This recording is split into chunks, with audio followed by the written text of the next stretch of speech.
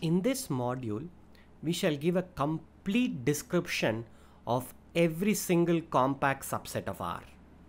Without further ado, let me state the theorem. Heine Borel.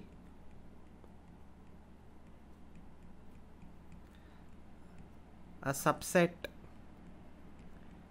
K of R is compact if and only if it is closed and bounded.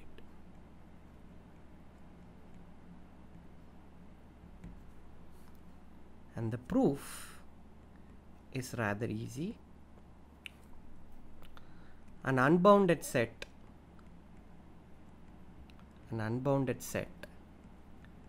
cannot be compact. This we saw in the previous module as an example of non-compact set. If a set U subset of R is not closed. In the last module, one of the examples was that saying that any open set U would be non-compact. An open set cannot be non-compact. Now I'm starting with if a set U subset of R is not closed, then it must immediately be not compact, right? Because a set that is not closed must be open. No, this is not true. This is not true. One of the common mistakes beginners make is to have this false dichotomy that a set that is not open must be closed and a set that is not closed must be open. The complement of a closed set is open and the complement of an open set is closed. Does not mean that any set that is not open is closed and vice versa. A subset of R, just like a door, can be open, closed, or anywhere in between. So please remember that. So I cannot just say since set U is not closed, it must be open, we are done. No. If a set U is not closed, then there is a limit point X in R of U such that X is not in U. That's the only way by which the set U can fail to be closed. It has some limit point which is not there in the set. Let Xn in U be such that Xn converges to X. Such a sequence must exist simply because X is a limit point of U. But no subsequence, or rather I will not want to have too many negatives, but every subsequence of Xn must converge to X. Hence, U is not compact. The definition of compactness is that every sequence in that set has a subsequence that converges to a point in that set. I have considered a point outside that set and found a sequence that converges to that point. No subsequence therefore can converge to a point inside that set. So the definition of compactness is violated. Okay, so we have proved one direction. We have shown that if a set is compact, then necessarily it has to be closed and bounded. Now let K subset of R be closed and bounded. We have to show that it's compact. And the proof is exactly word for word what we did for a closed interval. Let Xn in K be any sequence by Bolzano-Weierstrass.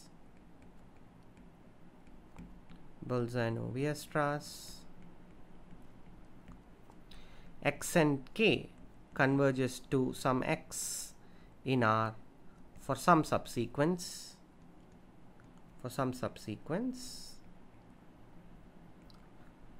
By closeness, X is in K. And we are done.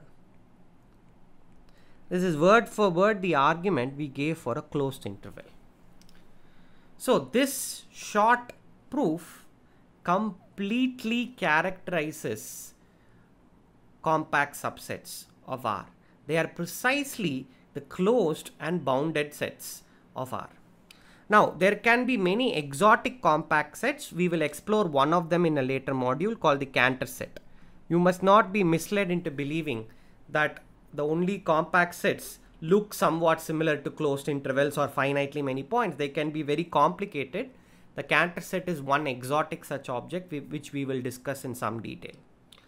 Now, the last part of the proof of the Heine Borel theorem sort of suggests that even though compact sets could be very weird, they do behave very much like closed intervals in a lot of senses. Okay, this analogy that closed sets, closed and bounded sets are similar to closed intervals can be illustrated in another theorem.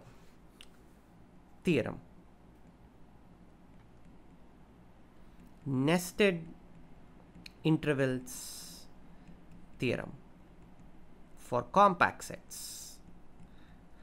Remember, we had a nested intervals theorem for closed intervals. I was about to write compact interval. That makes no sense. Compact sets. Okay. The theorem is as follows. Let Ki or Kn, n in n, be a sequence of nested intervals. This just means that Kn is a subset of Kn minus 1, is a subset of Kn minus 2, dot dot dot is a subset of K1. The sets are all nested inside each other. Okay, like a Russian doll. Suppose, oh, no other assumption is needed.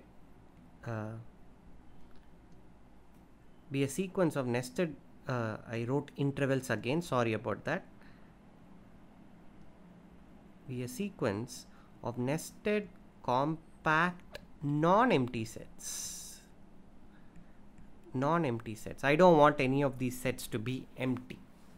Then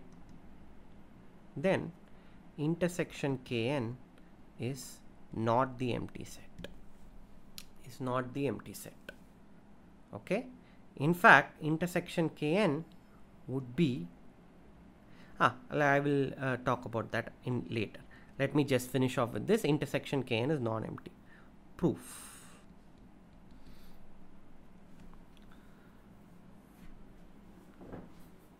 What I do is the following. Let Xn be in Kn. Since each one of these sets is non-empty, by assumption, by a hypothesis, I can find an element Xn in Kn, right? Let Xn in Kn. Note that Xn such that n greater than or equal to some m is a subset of Km,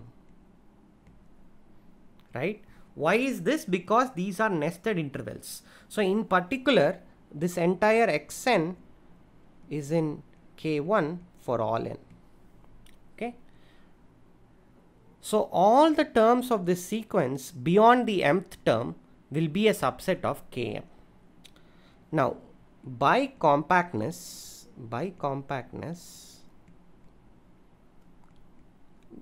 some subsequence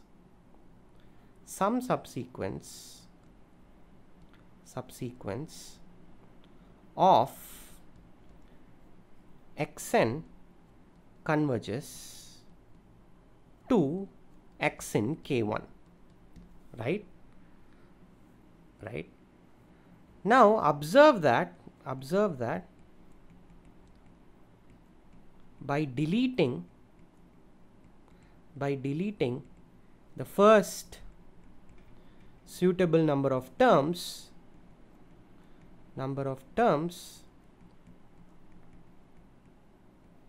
in the subsequence,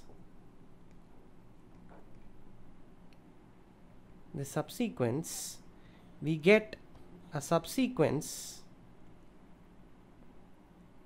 in Km, okay, here M is fixed, okay, that subsequence will depend on M. In fact, if we delete the first M minus 1 terms of the subsequence, we get a subsequence in Km. So at the most, the first M terms can be M minus 1 terms can be outside of Km. Okay, so this means this new subsequence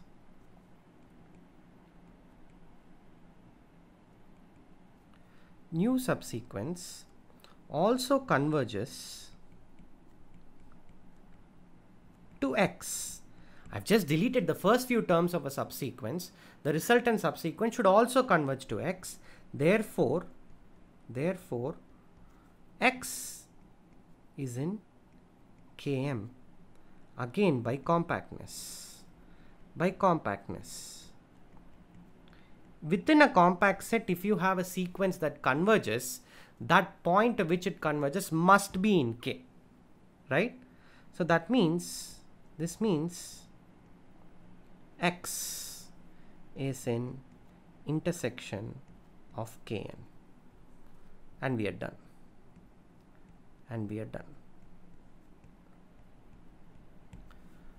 So this nested intervals property generalizes to a nested intersection theorem for compact sets. This is a course on real analysis, and you have just watched the module on the Heine Borel theorem.